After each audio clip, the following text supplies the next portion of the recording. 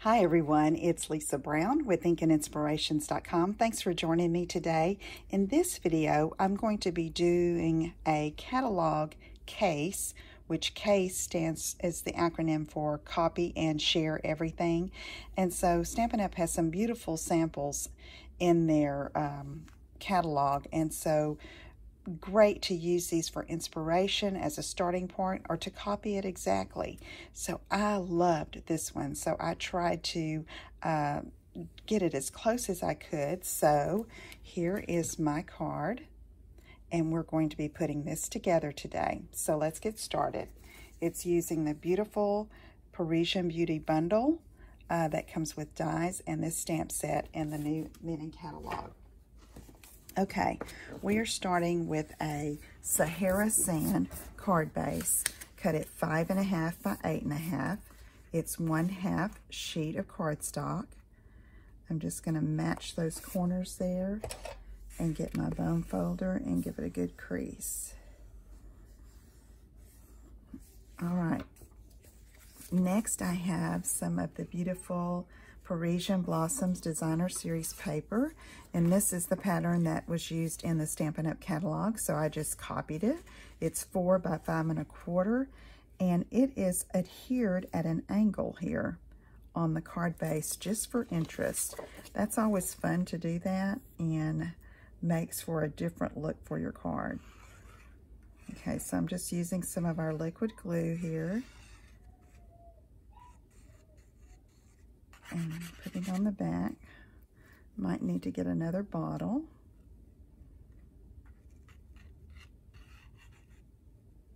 Okay, let me go ahead and put this here and just angle it a bit without it going over the edge of the card.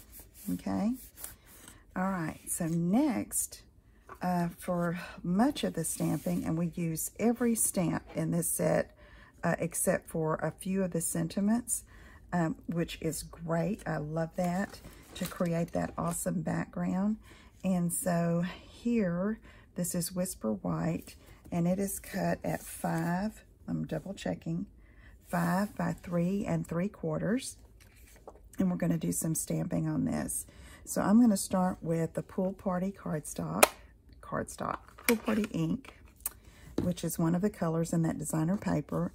And this long scripted message here, that's a stamp, really pretty verse in this set. And I'm going to stamp it 2 or 3 times here. Pool Party's light, so I don't need to stamp off. And I'm just going to come right here. I think I'm going to try twice and see how that works for me. Okay. So I can put this Pool Party aside, and now I'm going to take some Sahara Sand ink, and I'm going to stamp this little postage Eiffel Tower stamp. I wish I knew the correct term for that, but I'm just going to get it, and Sahara Sand is fairly light too, so I'm not going to stamp off with it on too much of this. Okay, that looks good. Now, let me take the Fleur de Lis, and I'm going to stamp off with this, so it's a little more muted. I'm going to put one down here,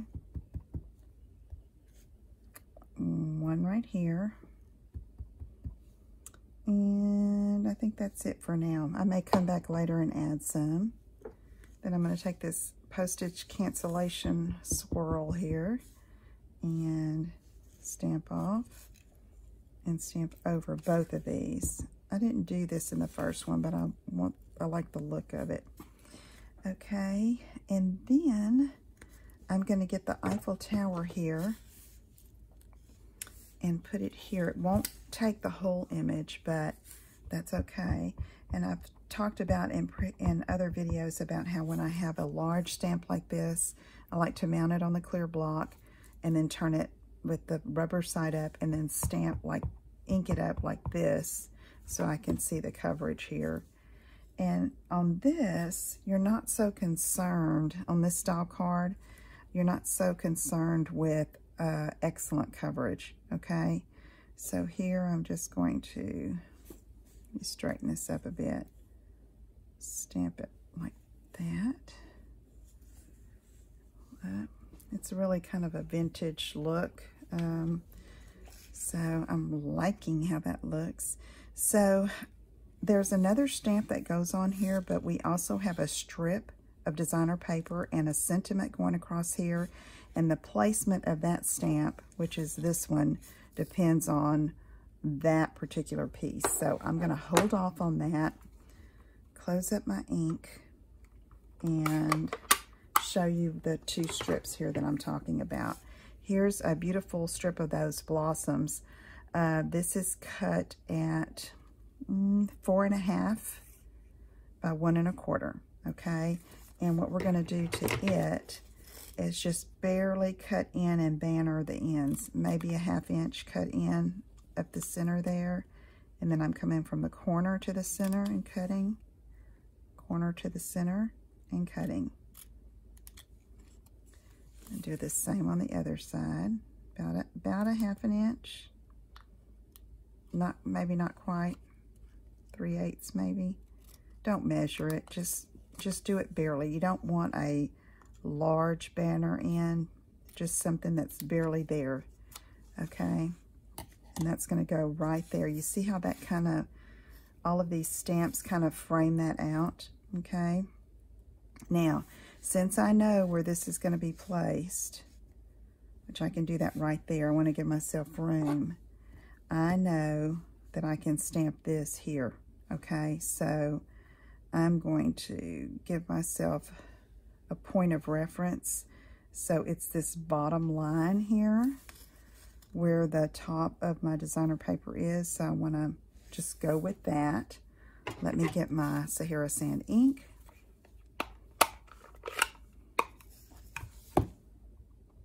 Ink it up, stamp off. And then here's where my paper is going to be. So I want to come a little above that. And so let me just go for it. Yep, I think that'll be perfect. So I can close this up. And now this is going to go here, just like that. You see how that is just peeking out over the top there? You can't really mess it up. Just play with it. I was just copying the Stampin' Up! Sample, but you could fairly easily random stamp to frame out your sentiment or your main image and come up with a beautiful card. So give it a try. This is a great little technique to try.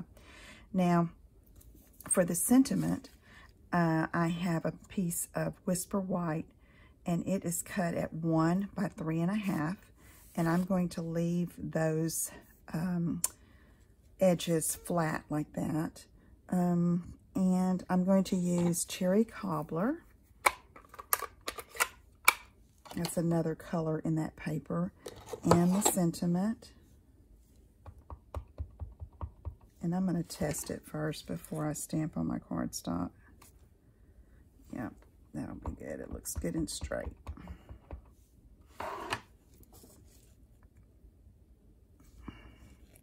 Just going to center that there and go for it. There you go. So now this, oh, I'm not through with that. I'm going to take my fleur-de-lis and I'm going to blow on it. See how it still has ink? And then I'm just going to go over top right here. Okay, it still had plenty of ink on it. All right, so now, in fact, that's a little darker than I thought it was going to be, but it's okay. You can still read the sentiment. So now I'm going to glue this over top of this banner.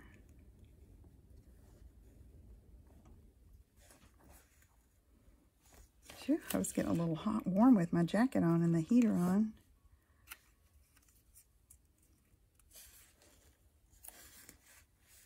Okay, so that is going to go there, and I am going to mount that with Stampin' Dimensionals.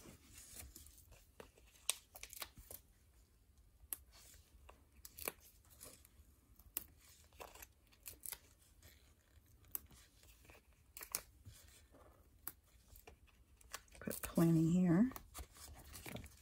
Okay, and now there's one other piece that we're going to add to this. Well, actually two. They're kind of like the accent pieces that we create with dies and stamps. The first one is an embossed fleur-de-lis that is embossed Whisper White on Sahara Sand cardstock. And I will put that one on first. Line this up here. There we go.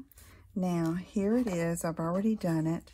And if you need to see embossing with a heat tool, let me know in the comments here, and I will do a video on that. But I thought this video is going to be long enough as it is with all this stamping. And I die cut it with the fleur-de-lis die that's in the set. I mounted the Stampin' Dimensional toward the top because it's going to be partial over the sentiment piece here and part on the Whisper White. Okay, and so now our last little finishing touch piece is this beautiful swirl that is also in this Parisian Beauty Die bundle. And it is going to slip up underneath like that, okay? And so because this is mounted with dimensionals, I can slip this underneath very easily. I didn't have to put it on first, which makes it easier to determine the position of a piece like this that you're adding at the end, especially when it's tucked up underneath something. Okay, I'm just putting little dabs of glue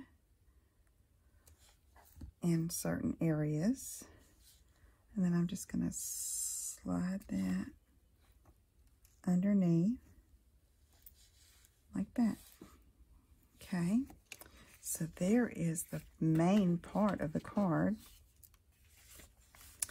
And then this is kind of on straight. Since that back piece is angled, I'm lining the top of this up with the top of the card base, and I'm going to glue this on.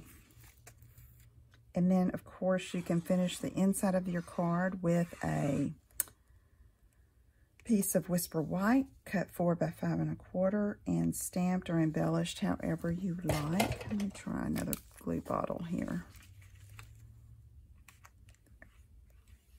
Running out in the other one. Okay, let's put this on straight, line it up on a grid sheet. The grid sheets come in really handy, and they are in our annual catalog. If you've never used one, they're great. Okay. All right. So you can see here I finished the inside of the card with that piece of Whisper White, and then I stamped the Eiffel Tower without re-inking it, as well as the little postal image, and that's just like the background for my message. Okay. There's our card for today. If you have any questions, let me know. Visit my website at inkandinspirations.com, and I will talk to you all again soon. Have a great day. Take care. Bye-bye.